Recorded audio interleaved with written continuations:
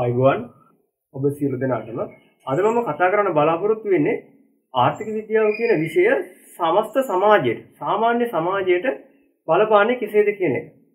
ඒ වගේම මේ ආර්ථික විද්‍යාත්මක සංකල්ප සාමාන්‍ය සමාජයේ එදිනෙදා ආර්ථික කටයුතු වලදී බලපාන ආකාරයේ කාලීන මාතෘකා ඇසුරෙන් සාකච්ඡා කරන්න තමයි අද මම මේ වීඩියෝ කරන්න බලාපොරොත්තු වුණේ. වර්තමානයේ වෙනකොට COVID-19 නැත්නම් කොරෝනා වෛරස් තත්ත්වය. දැන් ඒකට සමස්ත සමාජයේම සමස්ත ආර්ථිකයේම ලෝකයේම ආර්ථිකයේ පසුබැසීමක් සිද්ධ වෙලා තියෙනවා. ආර්ථිකය වර්ධනය සීමා වෙලා තියෙනවා. දැන් මේ 2020 වර්ෂය තුලදීම ලංකාවෙත් ඒ වගේමයි. ලංකාවේ නිෂ්පාදන කටයුතු අඩාල වෙලා තියෙනවා. සේවා සැපයීම නැවතිලා තියෙනවා. සංචාරක කර්මාන්තය කඩා වැටලා තියෙනවා. සංචාරකයෝ ලංකාවට එන්නේ නැහැ. ඉතින් ලංකාවේ ආර්ථික වර්ධනය 1.5% දක්වා අඩු වෙන්න පුළුවන් කියලා ශ්‍රී ලංකා මහ බැංකුව ප්‍රකාශ කරලා තියෙනවා. ව්‍යාපාර රැකියා කරගන්න බැරි නිසා මිනිස්සු ගාව සල්ලි නැහැ. ඉතින් මේ සල්ලි නැති නිසා මේ සල්ලි එන්න ක්‍රමයක් ඉපැද්දුවොත් මිනිස්සුන්ගේ ජන ජීවිතය හොඳ තත්ත්වයට එන්න පුළුවන් කියලා යම් කිසි කෙනෙකුට හිතෙන්න පුළුවන්. ඒ නිසා ශ්‍රී ලංකා මහ බැංකුවට පුළුවන්කම තියෙනවානේ. උදාහරණයක් විදිහට මේ සල්ලි අච්චු ගහලා මිනිස්සුන්ගේ අතට සල්ලි ලැබෙන විදිහට මේ පඩිහෙම වැඩි කරන්න මුදල් හිඟතැන් වලට යෙදීම් මගින් ආර්ථිකයේ වර්ධනයක් ඇති කරගන්න පුළුවන් නේ කියලා යම් කිසි කෙනෙකුට හිතෙන්න පුළුවන්. ආණ්ඩුව සල්ලි උපයන්නේ නැත්නම් ආදායම උපයන්නේ බදු වලින්. දැන් මේ බදු අය කරන්නේ නිෂ්පාදන හා සේවා වලට. ඒකෝට දැන් නිෂ්පාදන හා සේවා සිද්ධ වෙන්නේ නැහැ කියන්නේ ආණ්ඩුවට බදු ආදායම් ලැබීමේ ක්‍රමයක් නැහැ. බදු ආදායම සීමා වෙලා තියෙනවා. කලින් ලැබිච්ච ගානට වඩා ඊට අඩු ගානක් තමයි දැන් ආණ්ඩුවට ආදායම් වශයෙන් හම්බෙන්නේ. ඒ වගේම ලංකාවේ අපනය ඇඟලු ඒ වගේම වෙනත් නිෂ්පාදන නිමි භාණ්ඩ ලංකාවේ කෘෂිකාර්මික නිෂ්පාදන අපනයන සීමා වෙලා තියෙනවා. හේතුව නිෂ්පාදන කටයුතු අඩාල වෙලා තියෙන විශේෂයෙන් කාර්මික අංශය. ඒ නිසා ආණ්ඩුවට විදේශ සංචිත නැත්නම් විදේශ විනිමය නොලැබීමේ තත්වයක් නැත්නම් සීමා වීමේ තත්ත්වය තමයි තියෙන්නේ. මුදල් අච්චු ගහලා මේ ප්‍රශ්නෙට විසඳුමක් හොයාගන්න පුළුවන් කියලා යම් කිසි කෙනෙකුට හිතෙන්න පුළුවන්. ඒක නම් ඇත්තටම යම් කිසි කෙනෙක් හිතනවා නම් සම්පූර්ණයෙන්ම ආර්ථිකයේ තවත් කඩාවැටීමකට ආරම්භයක් වෙනවා. මම උදාහරණයක් මෙතෙන්දි ගන්නවා. රොබර්ට් මුගාබේ කියන නායකයා යටතේ සිම්බාබ්වේ රාජ්‍ය පාලනය වුණා. 2008 වර්ෂයේදී සිම්බාබ්වේ භාවිතා වෙන ව්‍යවහාර මුදල නැත්නම් සිම්බාබ්වේ ඩොලර් එක ඉතාමත්ම නරක විදිහට පිරෙන්න පටන් ගත්තා. එක දවසක උද්දමනය අවුරුද්දක නෙමෙයි එක දවසක උද්දමනය 100%යි. කියන්නේ අද උදේ යම්කිසි භාණ්ඩයක් ඩොලර් එකකට තිබ්බනම් අද හවස් සිද්ධියගේ ඩොලර් දෙකක් වෙනවා. ඒතකොට ඕගොල්ලෝ හිතා ගන්න යම්කිසි භාණ්ඩයක් ජනවාරි මාසේ පළවෙනිදා ඩොලර් එකක් නම් ඒ භාණ්ඩය ඒ අවුරුද්දෙම දෙසැම්බර් මාසේ 30ක් වෙනකොට කොච්චර ආගෙකින් වැඩි වෙලාද කියලා. මේ වගේ උද්දමනයක් ඇති වුණේ ඇයි? සිම්බාබ්වේ රාජ්‍යයේ. ප්‍රධාන හේතුව තමයි රජය අධික ලෙස ණය ලබා ගැනීම. ඉතින් මේ ණය පියවීමේ දුෂ්කරතාවකට රජය මුහුණ දුන්න හේතුව යම්කිසි ආර්ථික ප්‍රතිසංස්කරණ හේතුවෙන් රටේ නිෂ්පාදනය පහළ වෙනවා. විශේෂයෙන් කෘෂිකාර්මික අංශයේ නිෂ්පාදන ඊළඟට මිනිස්සුන්ගෙන් ලබා ගන්න බදු ප්‍රමාණයත් අඩු වුණා. අවසානයේදී රජයට ණය ගෙවා ගැනීමේ නොහැකියාවක් ඇති වුණා.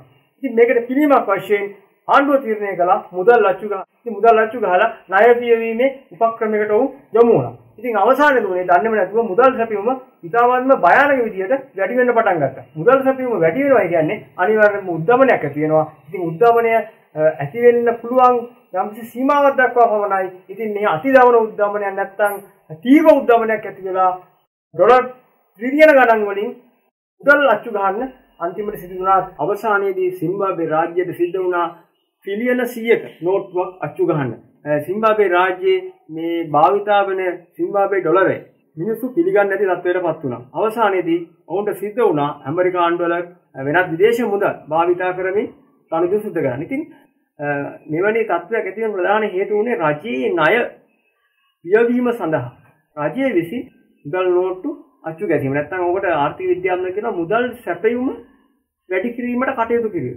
ඉතින් ඕනෑම රටක මුදල් සැපයීම වැඩි කිරීම සඳහා මහ බැංකුව විසින් මුදල් අච්චු ගහනවා. ඒක සාමාන්‍ය කාරණාවක්. හැබැයි ඒ මුදල් අච්චු ගහන ප්‍රමාණය තීරණය කරන්නේ ඒ අදාළ රටේ උද්දමන අනුපාතයට බලපෑමක් නොවන ආකාරය. ඒ කියන්නේ උද්දමන අනුපාතයට අවම බලපෑමක් වෙන විදිහට තමයි මුදල් අච්චු ගහන්නේ. අපි යම් කිසි රටක උද්දමන අනුපාතය ඒ වර්ෂයේදී 6යි කියලා. ඉතින් ඊළඟ වර්ෂයේදී මේ මුදල් අච්චු ගැසීම නිසා එහි උද්දමන අනුපාතය ඒ රටේ 100%ක් නැත්නම් 60-70කින් වැඩි වෙන විදිහට මුදල් අච්චු ගහන්නේ නැහැ. මේ මුදල් අච්චු ගැසීම නැත්නම් මුදල් සැපයීම වැඩි වීම නිසා අනිවාර්යයෙන්ම උද්දමනයක් ඇති වෙනවා. ඒක උද්දමනය එන්න වැඩි වෙනවා මුදල් අච්චු ගහන ප්‍රමාණය එන්න වැඩි වුණා. හේතුව තමයි ඒ මුදල් අච්චු ගැසීම නිසා මිනිසුන් අතරට මුදල් පැමිණෙනවා. මිනිස්සු රැකියාවල් කරනවා. ඒ රැකියාවල් කළාම රැකියාවල් වලට ලැබෙන වැටුප් වැඩි වෙනවා. ඒ වගේම රජයට පුළුවන්කම තියෙනවා තව ණය දෙන්න. ඒ මුදල් භාවිතා කරගෙන. ඉතින් ඔය වගේ ආකාරයකට රටේ මේ මුදල් පරිහරණය කරන පුද්ගලයන් අතරට මුදල් ලැබිලා ඔවුන් මේ මුදල් ඊළඟට කරන්නේ වියදම් කරනවා. ඉතින් ඔකට කියනවා ඉල්ලුමෙන් ඇතුණු උද්දමනය. සීමාවකින් තොරව මුදල් අච්චු ගැහුවොත් එය රටේ ආර්ථික බිඳවැටීමට ආර්ථිකය කඩා වැටීමකට හේතු වෙනවා. සීමාවක් රහිතව මුදල් අච්චු ගැසීම සිම්බාබ්වේ රාජ්‍යය කළ නිසා සිම්බාබ්වේ ඩොලරය භාවිතා වීම පවා ඉවත් වෙලා ගිය අවසානයේ සමහර මිනිසුන් බාණ්ඩ හෝමාරු මට්ටමටපත් වුණා. හේතුව මුදල් පිළිගන්නේ නැහැ. මේ සම්බන්ධයෙන් තව තියෙනවා පැහැදිලි කිරීම ගොඩක්. හේතුව තමයි මේ මුදල් අච්චු ගහන ප්‍රමාණයටම නිෂ්පාදනය යන වැඩි කරනවා. ඉතින් ඒක කෙටි කාලීනව කරන්න පුළුවන් දෙයක් නෙමෙයි. දිගු කාලීනව කරන්න පුළුවන්. හැබැයි මුදල් විශාල ප්‍රමාණයක් අච්චු ගහලා මුදල් සැපයීම වැඩි වුණොත් එහෙම රටේ ජනගහණයට නිෂ්පාදන ශ්‍රම බලකායට පුළුවන් කමක් නැහැ ඒ තරම් වේගයකින් නිෂ්පාදනය වැඩි කරන්න. උදාහරණයක් අපි ගමු ලංකාව. දැන් ලංකාවේ ණය ප්‍රමාණය ඉතාම වැඩි. දලදේශීය නිෂ්පාදනයට වඩා ණය ප්‍රමාණය ලංකාවේ තියෙනවා. ඉතින් මේ ණය පියෝ ගැනීමේ අරමුණ අපිට ආණ්ඩුව ඇත්තටම මුදල් අච්චු ගැහුවා කියලා. එහෙම වුණොත් මොකද වෙන්නේ? එහෙම වුණොත් අපේ අතට ලැබෙන මුදල් ප්‍රමාණය නම් වැඩි වෙයි. හැබැයි අපේ නිෂ්පාදනය වැඩි වෙන්නේ නැහැ. දැන් තියෙන තත්ත්වයේදී කොහොමදවත් වෙන එකක් නැහැ. හේතුව තමයි දැනට මිනිස්සුන්ට රැකියාවලට යන්න බැරි කමක් තියෙනවා. ඒ රැකියාවලට කියලා බාහන නිෂ්පාදනය කරලත් වෙනත් රටවලට අපනයනය කිරීමේ ගැටලු මතුවලා තියෙනවා. ඉතින් මේ වගේ හේතු ගොඩක් එක්ක මුදල් අච්චු ගැහුවොත් එහෙම වෙන්නේ මිනිස්සු අතරට මුදල් ලැබිලා මිනිස්සු භාණ්ඩ හා සේවා ගන්න යන්න පටන් ගන්නවා. ඊට පස්සේ මිනිස්සු වැඩියෙන් මේ භාණ්ඩ හා සේවා අනිවාර්යයෙන්ම ඉන්න හේතුව මිනිස්සු ගාව සල්ලි තියෙන නිසා. භාණ්ඩ සේවා නිෂ්පාදනය අඩු වෙලා තියෙන නිසා භාණ්ඩ සපයන්න විදියක් නැහැ. භාණ්ඩ හා සේවා මිල ඉහළ යනවා. තව කෙනෙකුට කල්පනා වෙන්න පුළුවන් ආණ්ඩුව මැදිහත් වෙලා මේ භාණ්ඩවල පාලන මිලක් නැත්නම් භාණ්ඩයක් විකුණන්න පුළුවන් උපරිම මිලක් යොදවන්න පුළුවන් කියලා. හරි එහෙම කරන්න පුළුවන්. හැබැයි එහෙම කළොත් මිනිස්සුන්ගේ මූලික අවශ්‍යතා ඉෂ්ට කරගන්න බැරි වෙලා මිනිසුන් අතර තරගයක් ඇති වෙනවා. ඊට පස්සේ මිනිස්සු කළු කඩ මිලට භාණ්ඩ මිල දී ගන්නවා. දැන් මාකට් එකේ ඇත්තටම විකුණන්න තියෙන සීනි කිලෝ එක රුපියල් 100 නම් දැන් මිනිස්සු සීනි ගන්න ගොඩක් එනවා. හැබැයි දැන් සීනි නැහැ. මොකද පාලන මිල 100ට අඩු කළා. ඉතින් මිනිස්සු කරන්නේ වැඩි ගාණ්ඩ හරි වෙන තැනකින් ගිහිල්ලා රුපියල් 150ට හරි 130ට හරි සීනි ගන්නවා. ඉතින් ওই විදිහට මිනිසුන් තියෙන මිලට වඩා වැඩියෙන් ගන්නත් පටන් ගන්නවා. මෙන්න මේ වගේ භයානක තත්ත්වයක් තමයි ඇති වෙන්නේ. උද්දමනයට බලපාන මේ මුදල් සැපයීම වැඩි කිරීම නිසා මුදල් සැපයීම වැඩි කරන්න ඕනේ යම්කිසි සීමාවක් ඇතුව. සල්ලි අච්චු ගහ ජනතාවට දුන්නට මූර්ත නිෂ්පාදනය නැත්නම් වැඩි වෙන්නේ නැහැ. එහෙනම් ඒ හා සමානවම මිනිස්සු වැඩ කළා භාණ්ඩ හා සේවා නිෂ්පාදනය කරන්න ඕනේ. ඉතින් සිම්බාබ්වේ රාජ්‍යයට ඒක තමයි සුද්ධ වුණේ හේතුව මුදල් අච්චු ගැහුවට සිම්බාබ්වේ රාජ්‍යයේ කෘෂිකාර්මික හා කාර්මිකාංශයේ සේවාංශයේ නිෂ්පාදනය වැඩි කරගන්න බැරි වුණා. ඉතින් ඒ නොහැකියාව නිසා රටේ අතිදවන උද්දමනයක් ඇති වෙලා උද්දමනය තීව්‍ර වෙලා අවසානයේ එවුන් භාවිතා කරපු මුදල් ඒකකය ඒ රටේ මිනිස්සු ප්‍රතික්ෂේප කළා.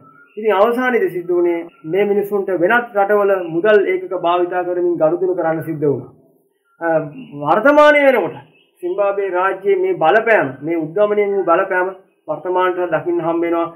දැන් ඔයගොල්ලෝ විකිපීඩියා එකට ගිහිල්ලා බැලුවොත් එහෙම තියෙයි ලොකු විස්තරයක් ඒකන දාලා මම කෙටියෙන් කියනවා නම් එහෙම ඔවුන්ගේ ආර්ථික වර්ධනය 2011 12 13 ආදී වර්ෂවලදී 106ක ආර්ථික වර්ධනයක් සිද්ධ වුණා මේ ආර්ථික බෙදවැඩීම. නමුත් ඒ කෙටි කාලීන වර්ධනයක් පමණයි. ඊට පස්සේ නැවතත් අර උද්දමනකාරීත්වය ඇති වුණා. මේ වන විට 175කින් වර්ෂයකට උද්දමනයක් සිම්බාබ්වේ රාජ්‍යයේ දකින්න හම්බ වෙනවා.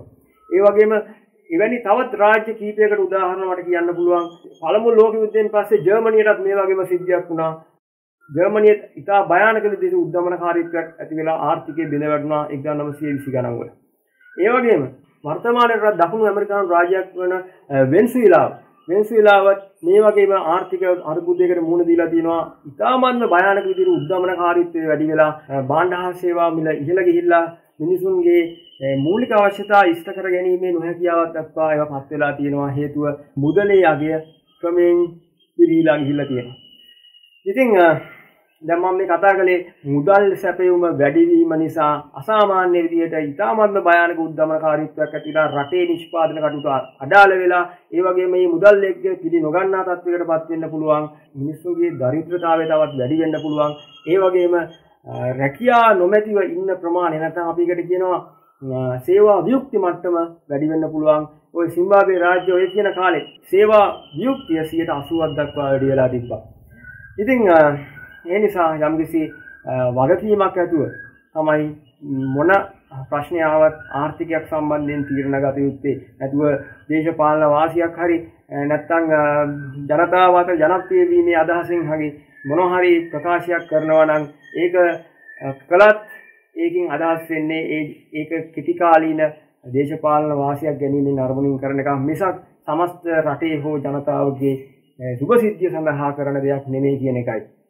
ඒ නිසා මතක තියාගන්න මම මේ කරන ප්‍රකාශ යම් කිසි දේශපාලන පක්ෂයකට හෝ දේශපාලන මතයක් දන්න පුද්ගලයෙකුට විරුද්ධව කරන ප්‍රකාශයක් නෙවෙයි. මම කියන්නේ සමස්ත ආර්ථිකයක් තුල න්‍යායාත්මකව ඒ වගේ මුදල් අච්චු ගැසීමකින් මුදල් සැපයුම් වැඩි කිරීමෙන් සිද්ධ වෙන අතිදවන උද්දමනකාරීත්වයේ හා ආර්ථික බැඳි වැටීමක ආර්ථික විද්‍යාත්මක පැහැදිලි කිරීමක්.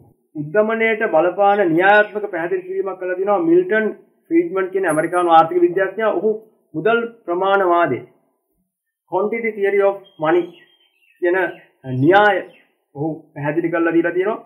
යම්කිසි ආර්ථිකයක මුදල් සැපයුම් වැඩි වුණොත් ඒ හා සමාන මට්ටමකින්ම මිල මට්ටමත් වැඩි වෙනවා කියලා. මේ මුදල් ප්‍රමාණවාදය ගැන මිල්ටන් ෆ්‍රීඩ්මන් පැහැදිලි කරලා දීපු මේ න්‍යාය මම වෙනම වීඩියෝ එකකින් කරලා තියෙනවා. ඔයගලන්ට අවශ්‍ය නම් පල්ලෙහා ලින්ක් එකෙන් ගිහිල්ලා මේ වීඩියෝ එක බලන්න පුළුවන්. ඉතින් මේ වගේම කාලීන ආර්ථික විද්‍යාව ගැටලුවක් පැහැදිලි කරන බලාපොරොත්තු වෙන සමුගන්නවා. එහෙනම් සුබ අනාගතයක්.